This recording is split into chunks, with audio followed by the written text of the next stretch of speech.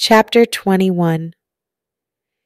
Kaci clutched Leader's arm so hard her nails must have been cutting into his flesh. But seconds after the terrifying announcement from the Bortrax, red lights flashed, pushing away the darkness. Sirens wailed, and she turned to Leader, her heart in her throat. "What does this mean?" she shouted.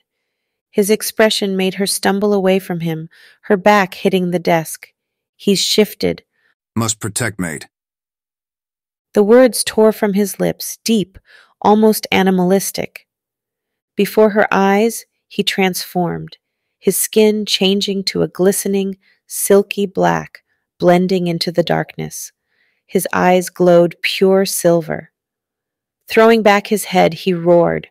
A scream tore from her lips, and the hairs on her arms rose. The creature crouched, then bounded out of the room with the speed and agility of a wolf. For one long second she stood frozen. Then her legs folded beneath her, and she crawled beneath the desk, her pulse hammering in her ears. Now there are two kinds of monsters on this ship.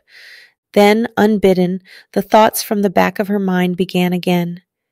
You're going to die, in the dark, alone, torn apart by one of those creatures, or the Bortrax. Either way, it'll be painful. She put her head in her hands, squeezing her eyes shut and trying to force the virus's thoughts from her mind. But it continued to taunt her until her own breathing grew so loud in her ears that she could hear little else. "Stop!" she shouted, and was met with silence. The voices were gone. She raised her head, wiping back the tears that ran down her cheeks. With her ears no longer covered, the horrible blaring of the sirens seemed to pulse around her. Even though her legs shook, she crawled out from beneath the desk. "I've never been so scared in my life, but Seer needs me. I have to get out of here and lead the women to fight." The truth was she didn't know how things changed now that the Bortrax had taken the command deck, but she didn't care. She'd heard Seer's plan when she'd been in the medbay, which was reckless. Suicidal, Leader had said.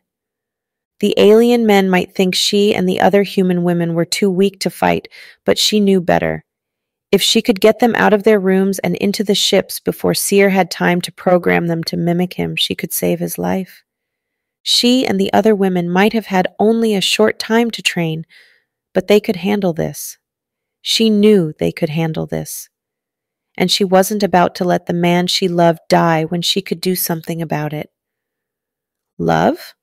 Her mind froze, turning the word over. But no matter how she looked at the word, it rang true deep in her chest. She loved Seer. Of course she did.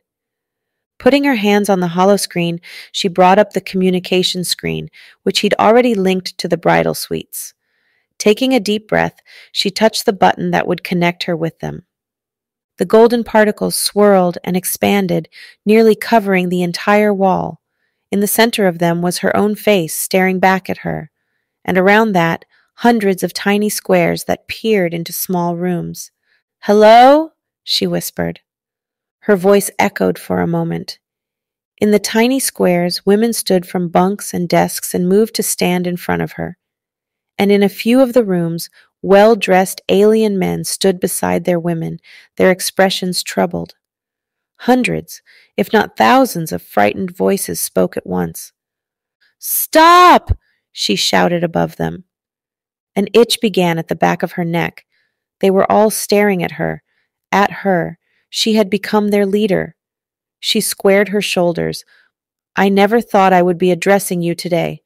On an alien spaceship, far from home, asking you to fight. The past few days have been the best and worst of my life. I didn't die fighting the aliens. Instead, I found myself mated to one of them."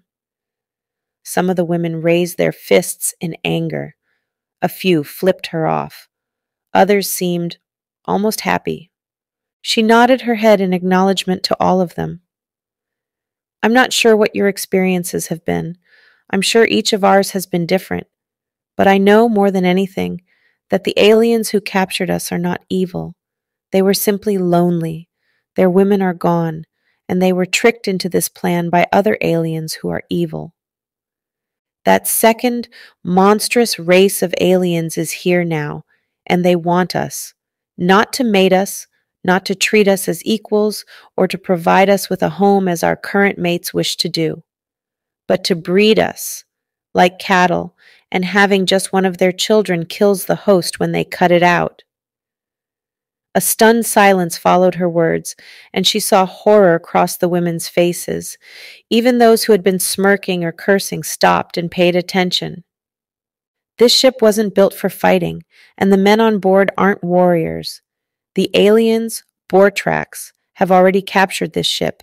Our only chance to escape is to get to our ships, and our ships are the only ones that have a chance at taking down these creatures, or else they will follow us to Earth and take whoever they want. But we can't do it unless we all attack together. Alone, they will pick us off one by one. But together, we can use the formations we learned to buy us a chance at a future. The way I see it, this is the real battle. This is what we trained for on Earth. This is the time where we can stand together and change our fates. She took a deep breath. I'm not a leader. No one's special. I'm just like you. But I'm asking you to fight with me, to save ourselves, to protect Earth, and to save these aliens who want to be our mates. Even if they are misguided, they don't deserve to die. In a moment, I'm going to unlock all your doors. Those of you who wish to fight, get to your ships as quickly as you can. We are going to fly straight at those motherfuckers and show them what we can do. For Earth! She shouted the last words and raised her fist in the salute they'd learned in training. It was echoed by many, many of the women. Then there was a cacophony of voices, some shouts of agreements, some questions. It didn't matter. It was time to go. Her fingers hovered over the door release. There's no time. It's now or never. She hit the button. 1,000 tiny bells chimed, some as one, some a second or two later. The women turned to look at their freedom.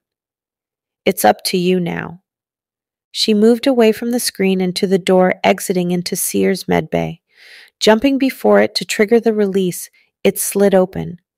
Hurrying to the door to the hallway, her bare feet whisper soft against the metal. She jumped again. The door slid open. She jumped again, backward this time. Her eyes widened. A creature was there, 7 feet tall, with a tan shell like a scorpion covering its massive body.